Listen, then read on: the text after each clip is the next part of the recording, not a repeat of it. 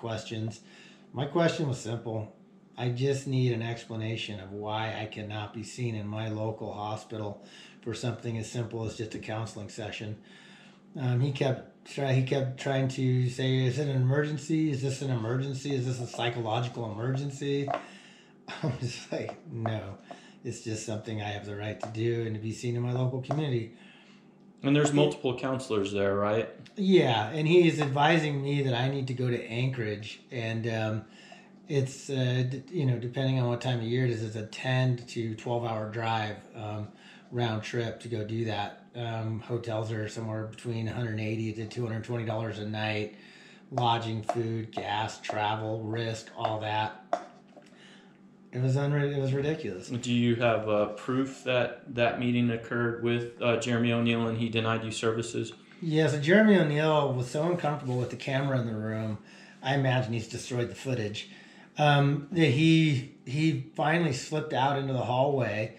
I followed him and we went to his office, and then I got my friend on the phone to be witness to this situation, and we went into Jeremy O'Neill's office. His entire staff was literally looking like they were about to cry. They knew that there was something horribly bad what was going on and what had happened to my family. He shuts and locks the door.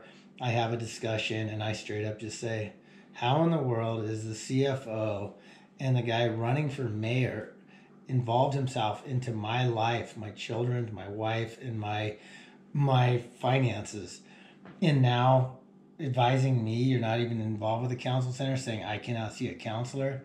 He literally crumbled and almost was ducked down behind his desk.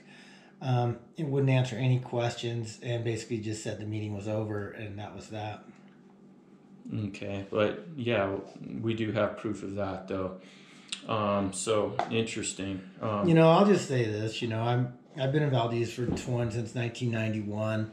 I've seen what's been going on in this town. They've been destroying any entrepreneur or anybody who doesn't get buy into the system, and they destroy them. There's a long list of people that have been destroyed, their businesses or whatever. Anybody smart enough to look over their shoulder and say, wait a minute, this town gets $90 million a year for 3,800 people and we have nothing to show for it.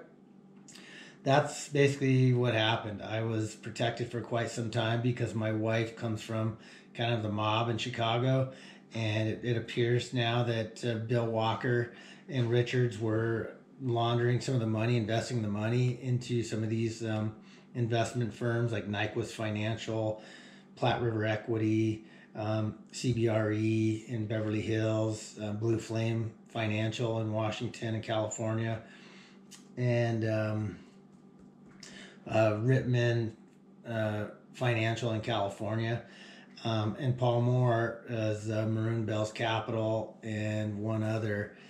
It appears that they already had a relationship of investing money, embezzling money, laundering money out of there.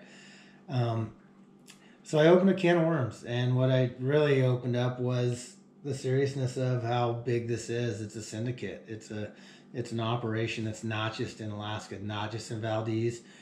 As soon as this all went down, they brought in these guys by the name of the Browns. They own a company called Toon and Geeks in the Woods. They set up basically a hacking facility on my property that I sold them land on, and they had their own cell phone tower on my property. They then brought in a new controller to take over the controlling. And this is interesting. Tom Shantz used to be the controller. And I had a discussion with him once about, the governor, who used to be the law firm of our town, forcing me to build a road grossly above compliance, and how it was just felt like they were, sandbagging me and destroying me and sabotaging me. He goes,